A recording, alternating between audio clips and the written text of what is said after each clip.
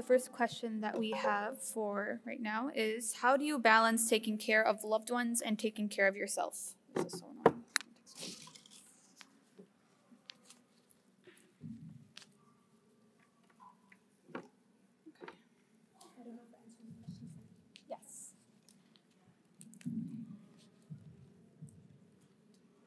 So I know there's many incredible sessions that are happening, and so I know that we want to try to pack in as much as we can.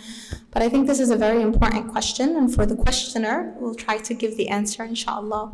How do you balance taking care of yourself and also taking care of your family and your loved ones? You know, there's an exercise that we often do in some of the smaller workshops when we talk about this topic. And I often ask people to close their eyes and make a list of all the people that they care for. Most of the audience, when I ask them who was on that list, will raise their hands and say, my parents, my children, my siblings, my family members, my friends, my neighbors. And yet, usually, 9 out of 10 of the people that are there will not include themselves on that list. We don't make it to the list.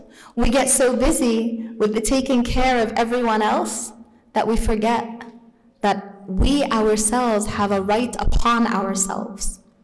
So finding that balance. Again, it's not going to be in a spa day necessarily. It might, maybe for a few minutes, being able to step away, but that can't be that one solution, that getting away as the idea. Taking care of the self is a process that exists within ourselves. It's a process of being able to mentally step away from the stresses and the difficulties of our day-to-day, to mentally take a few minutes to ground ourselves. We often teach a method known as anxiety grounding, also known as the 5-4-3-2-1 method. And it's a method of mindfulness, of being able to bring yourself back in the moment. It takes just a few minutes to accomplish. And in those few minutes, you're able to step away from what it is that is occupying your mind and that's pulling you away from being able to take care of yourself. So rather than looking at taking care of yourself as an external activity that requires a great deal of time and effort, if we change that process, that cognitive restructuring, and think of it instead as an internal exercise, something that we can engage in, and anxiety grounding is one technique that helps in that way, that we can engage in, that can help us in that process of caring for ourselves by showing ourselves self-compassion. And I would, again, I'm a bit biased, but I would definitely recommend speaking to a counselor, speaking to a therapist, learning how to incorporate these elements of mindfulness and being present within yourself rather than seeking external distractions, because often that's all the external is.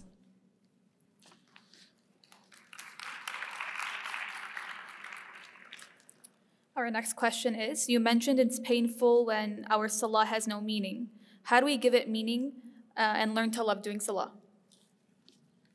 So first thing, don't stop. Don't stop. Even if it feels ritualistic, even if it feels habitual, even if you're standing in your salah and you're squeezing in between, a million other things, don't stop.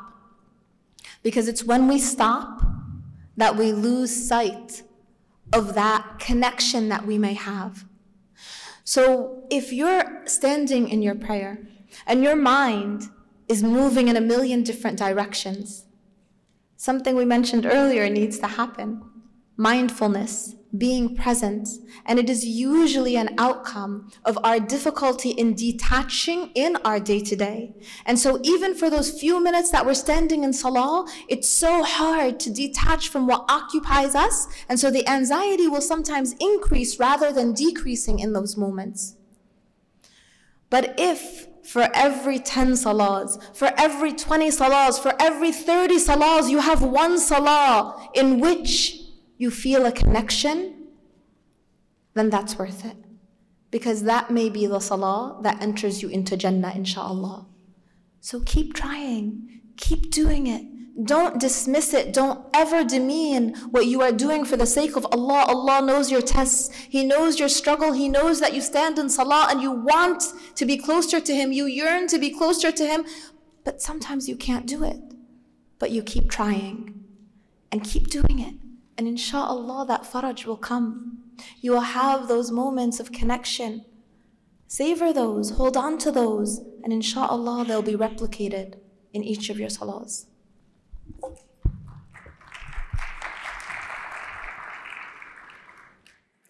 Our third question is, how do you respond when people make you feel bad for taking care of yourself? Great question. How do you respond to people making you feel bad for taking care of yourself? So again, I think we have to really understand that taking care of ourselves looks different for each of us. As we mentioned earlier, for some of us, it really does look like a spa day. We really do need to physically step away from everything and just enter into that space of seclusion that isn't necessarily tahajjud.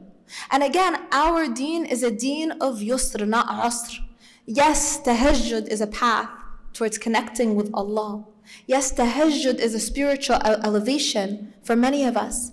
But there are times when we stand up for tahajjud and we can't do it. There are times when our bodies are so tired and so broken that we need to sleep.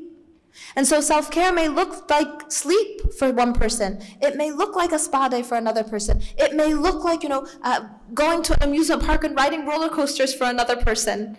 It may look like spending time with your children for another person. So recognizing that there will always be people judging, there will always be people commenting, because we fear differences. If for me, my place of seclusion, my self-care comes in the form of my salah, for example, I may see someone else whose self-care looks like the spa day and think, psh, you're wasting time, you should wake up and pray.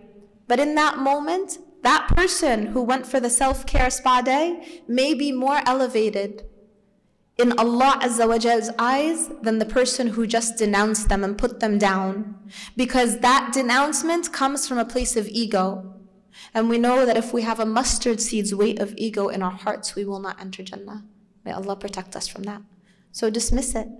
And know that that person who's judging you may have just handed over some of their good deeds to you. And do what you need to do.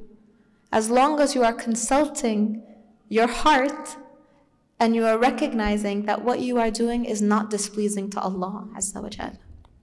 And don't clap so we can get more questions in, okay? Our next question is, I have been going to therapy, but my parents keep asking why I need it and if it's worth it. How do I explain without sharing too much? I love this question. I love this question. I cannot tell you how many times in our centers we will have people who may, have an issue where, they come in, maybe they've got, a bag, a purse that costs $1,000. They're wearing shoes that cost, a couple $100. After they're done with their session, they're like, oh, it's really pricey. I don't think I can pay the $45 or the $50 for this session. Because we don't value the importance of seeking that guidance, seeking that advice, and seeking that counsel. But when we look to our own deen, we see that the Rasul sallallahu alayhi wasallam was the foremost counselor. He was the advisor for his people. People would go to him and ask him questions and say, I am feeling sad. I am feeling like I'm going through difficulty. Who can forget the youth who went to the Rasul sallallahu alayhi wasallam and said, I want to commit zina, I want to fornicate. And the Rasul sallallahu alayhi wasallam gave him that advice, that guidance. He listened to him. He got him to understand what this means. And essentially, this is the role of the counselor today as well. So if your parents are averse to it or they feel like they don't understand the need for it, ask them to come to a session. Ask them to sit with you and maybe have a family session where you can all talk through things. See how they react. Because many times it's what we don't know that we can't attach value to. And many times it's the thought that, well, I can talk to a friend, I can talk to my roommate, I can talk to my parents, but it's not the same. So I would say try to get your parents engaged. I mean, one thing that we do at Cornerstone at our centers is when there is a resistant person, many times we'll get spouses, wives, who will come to the office and will say, I have this problem, this problem, this problem, but my husband refuses to come in. And many times we'll call up the husband and we'll say, listen, you know, your wife is here and we need to help her with her emotional difficulty and improve her relational well-being, but we can't do it without you. Would you be willing to come in? And once we get them through the door, they're scheduling more sessions than their wives are. So many times it's about getting your parents to be exposed to what is the process of counseling so that they can also understand how it does help. Jazakallah khairan. So we're going to end it with just an announcement, and then you guys can enjoy the rest of your day, inshallah.